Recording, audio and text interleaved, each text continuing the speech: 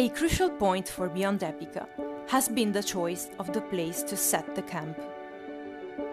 The correct selection of the location for the drilling operations took 3 years, with a dedicated part of the project. From 2016 to 2019, scientists and logistics worked hard to scan and evaluate the best place to set the camp. It was the CSA project.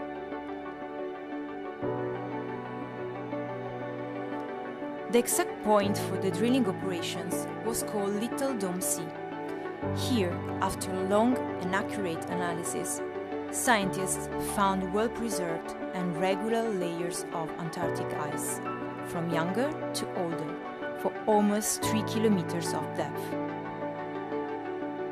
In a few years, a small and simple temporary camp, not so far from Concordia Station, has been settled up, with a few sleeping tents, some recovery units for instrumentation, and a big drilling tent.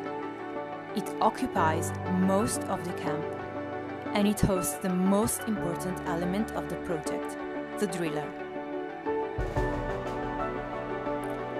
Thanks to this driller, we have reached 130 meters of drill in the Antarctic ice cap in this 2021-2022 drilling season. During the following season, we will go further.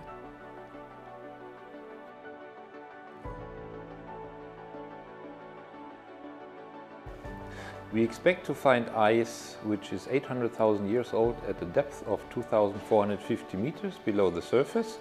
We found that age by transferring the age we know from the EPICA ice core at Dome Concordia to this new site, tracing it along so-called internal reflections in the ice, which we could image with radars, because these internal reflections are often created by volcanic eruptions, and then you have the volcanic material at the surface and goes slowly down, and radar can image that.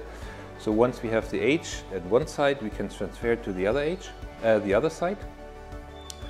The problem is that we do not see all the way down.